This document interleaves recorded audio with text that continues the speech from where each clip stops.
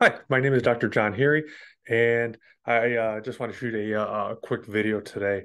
I wanted to just go over something real quick that I read about the other day regarding atrial fibrillation and dental infections.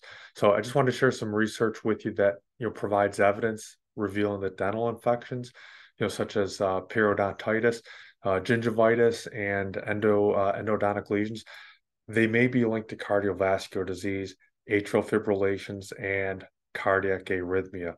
So, atrial fibrillation, it's the most common persistent cardiac arrhythmia, that occurs that we see in clinical practice. So, oral bacteria and or their DNA, they've been detected in human atherosclerotic lesions, the pericardial fluid, heart valves, and thrombi in many research study.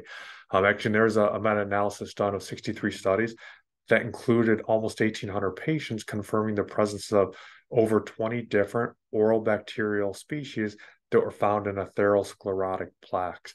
Um, and patients that are affected by oral infections, they're exposed to many different toxins, metabolic products, and proteins of bacterial origin, which may also influence the myocardium, the heart muscle.